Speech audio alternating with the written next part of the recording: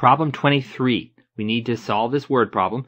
Mrs. Gargantua intends to mix the contents of a bowl containing 10% caramel sludge with the contents of a bowl containing 18% caramel sludge in hopes of creating a 5-pound brownie mix containing 12% caramel sludge.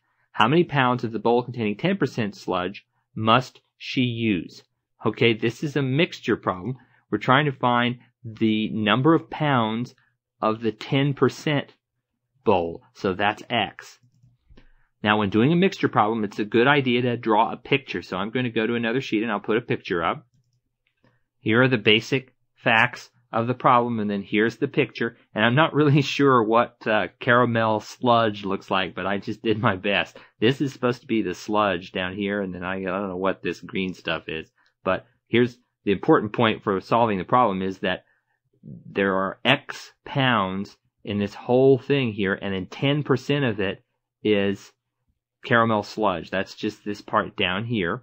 And then there are 5 minus X pounds in this whole thing, and I'm going to explain how I got that in a second, and 18% of that is caramel sludge. And then this is the combined amount. This plus this equals this big thing, and the entire amount in here is 5 pounds, and 12% of it is caramel sludge right here. Now let me go back to this 5 minus X. The problem tells us only that the total is 5 pounds. Well, if this is X pounds, this is what we're trying to find, and the total is 5, and these two go together to make up the 5, then this has to be the rest of it, or 5 minus X pounds. So that's where I got that. That expression is really important to setting up the equation. See, this plus this equals 5, and this is X. This has to be 5 minus X. Okay, now we need to set up the problem, and here's the way we need to do it.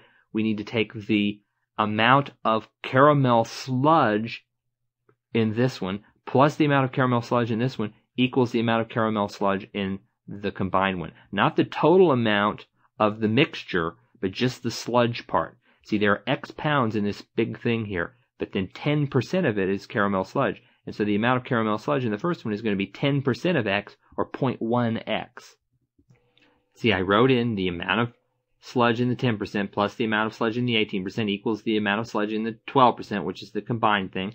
And then this is 0.1x. Now we write an expression for this one. It's going to be 18% of however much is in the whole thing, because 18% of this is sludge. And so we take 0.18 times the quantity 5 minus x. That's the number of pounds in the whole thing.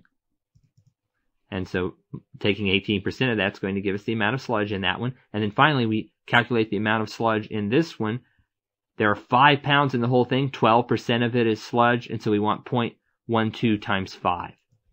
That's our equation. Now we need to solve it.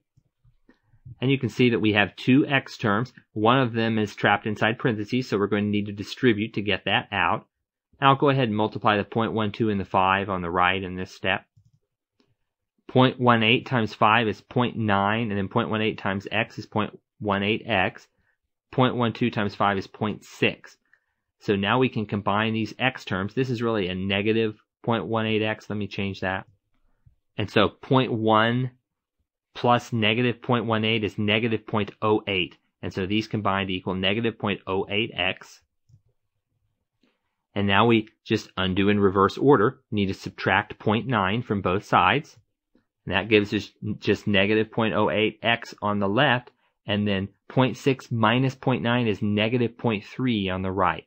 And then the last undoing step is to divide both sides by negative 0.08. Which gives us x equals 3.75. And that means that there are 3.75 pounds in the bowl containing the 10% sludge. So the answer to problem 23 is 3.75 pounds.